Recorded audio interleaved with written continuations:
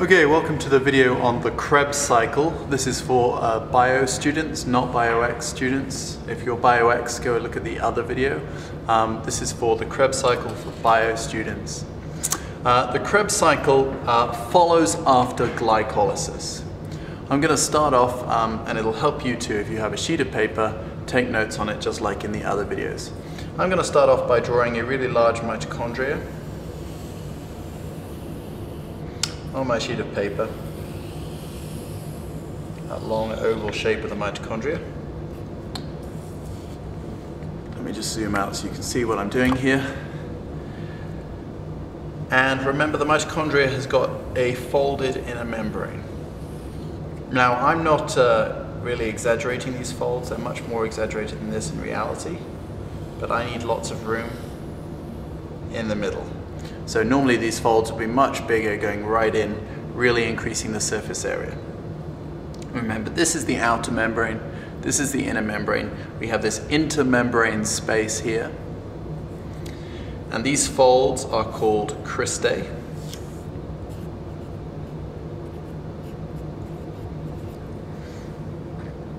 Let me just zoom in a little.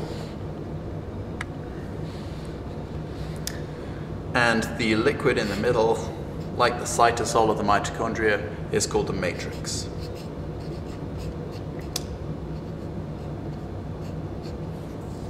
The matrix is where most of the reactions of the Krebs cycle are going to happen, and it's the place you need to focus on for this video. It's important to remember, though, that before the Krebs cycle can happen, we need the very first step in respiration, which took place outside, and that was glycolysis. Glycolysis took place in the cytoplasm, and it converted glucose into 2 molecules of something called pyruvate. I'm going to be struggling to fit that in. There we go, pyruvate.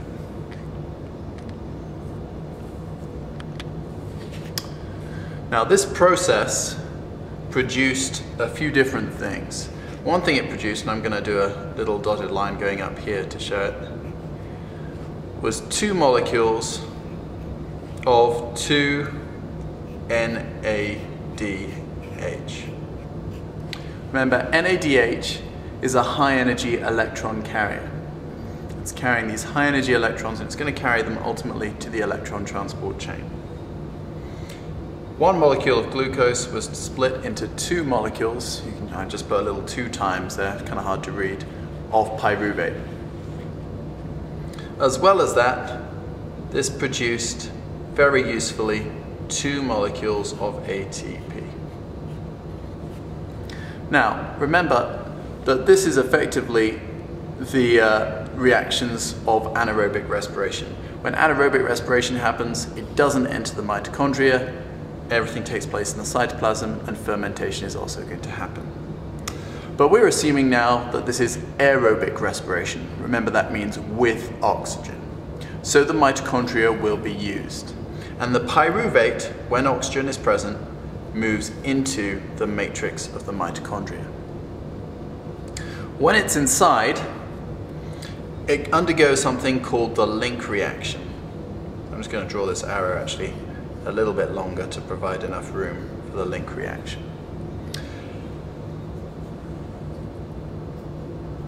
Just label it. Oops. Can't really see my C there. Link reaction.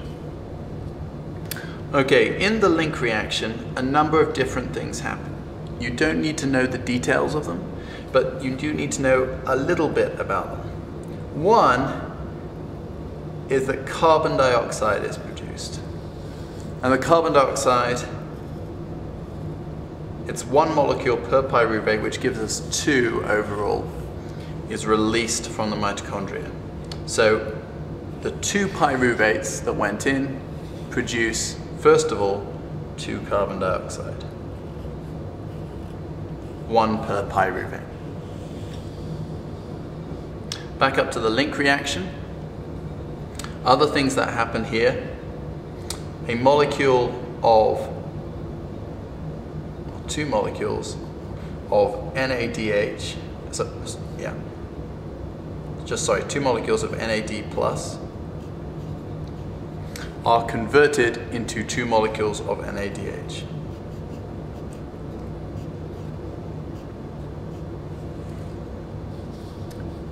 So let's keep score.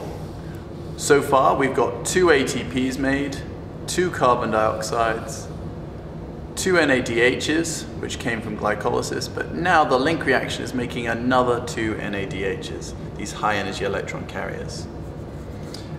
There is another molecule that's important here that comes in and joins in. This is called CoA.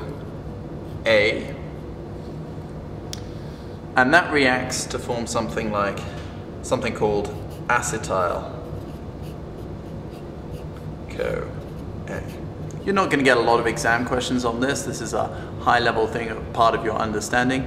But if you get this, this is kind of what's going to differentiate those top students. They're going to be able to remember that the CoA comes in, and this helps to transport that pyruvate and converts it into something called acetyl CoA.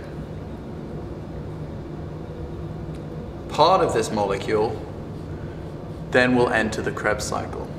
The rest of it goes back around to regenerate the CoA.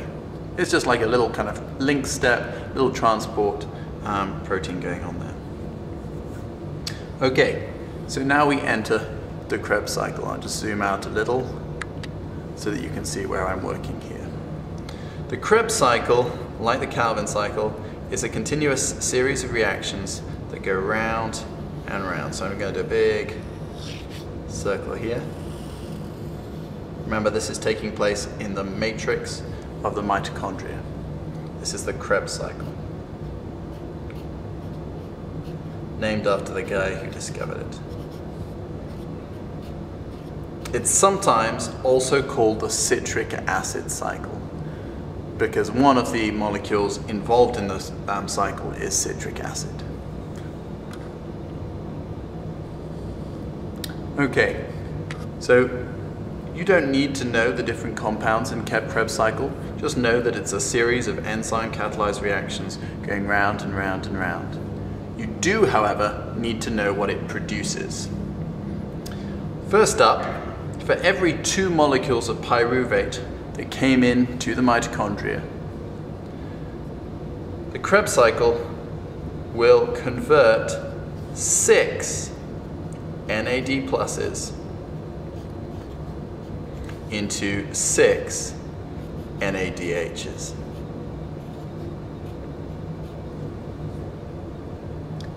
This is a whole load more high energy electron carriers. There's also another electron carrier, a bit of an odd one out, that happens just here. It's called FADH2, and 2 molecules of this, so it starts off as FAD plus, become 2 molecules of FADH2. Now this is a bit of an unusual electron carrier. It works just like NADH, and remember from photosynthesis, NADPH, P being from photosynthesis. It works like those, it carries high energy electrons. Don't worry too much about why it uses a different one, just know that there is this other one that happens here too. The Kreb cycle also does 2 more things. It produces 2 molecules of ATP from 2 molecules of ADP and PI. And it releases 4 molecules of carbon dioxide. And I'm going to do my dotted line over here because the carbon dioxide leaves the mitochondria.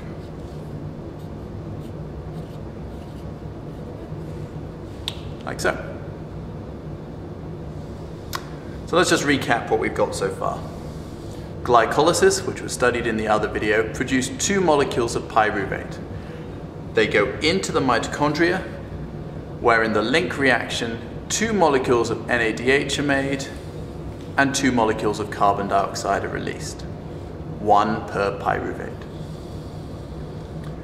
A molecule called acetyl-CoA helps to take the pyruvate into the Krebs cycle, where a series of reactions take place, producing 2 different types of high-energy electron carriers, some more ATP, and some more carbon dioxide. Notice that we now have a total of 6 carbon dioxides. 6 carbon dioxides. Well, remember that forms part of our balanced equation for respiration. We started off with 1 molecule of glucose. We've produced 6 molecules of carbon dioxide. We haven't yet produced the water or used the oxygen. Those are going to come later on in the electron transport chain, the last of our mini topics. Just a couple of notes on what's going to happen then next. The electron transport chain happens in the mitochondrial inner membrane, so I'm just going to write electron transport chain, because that's where the next video is going to focus. And that video is going to focus on what happens to these high energy electron carriers. The ATPs that were produced beforehand, those can just go off and be used now. So far, 1 molecule of glucose has produced 4 ATPs, but we've still got between 32 and 34 molecules more of ATP to make to get all the energy we can out of the glucose. The key to this is going to be these high energy electron carriers that we made. And if we add up our totals by bringing all of the electron carriers over here, we have 2 molecules of FADH2,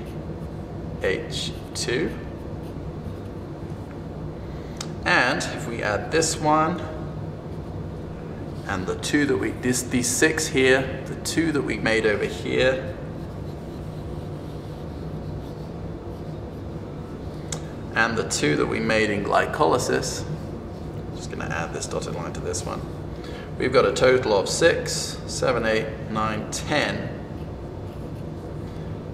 NADHs. 10 ADHs, 2 FADH2s. These high energy electron carriers that we have produced are going to take their energy to the electron transport chain and make all the extra energy that we need. All of that extra ATP is going to come from this final step. You can think about Krebs cycle as being a bit like the opposite of the Calvin cycle, because it produces all this carbon dioxide. Remember, the Calvin cycle in photosynthesis was taking in carbon dioxide.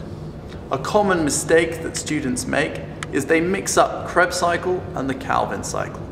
Krebs cycle is in respiration. It's what happens in mitochondria. The Calvin cycle was photosynthesis. Okay? Really critical that you understand the difference between those two. So that's the Krebs cycle. The really important reactions that help to prepare these high energy electron carriers and release the CO2 from respiration. Hope you enjoyed the video. If you have any questions, as always, make sure you come along to tutoring. Take care.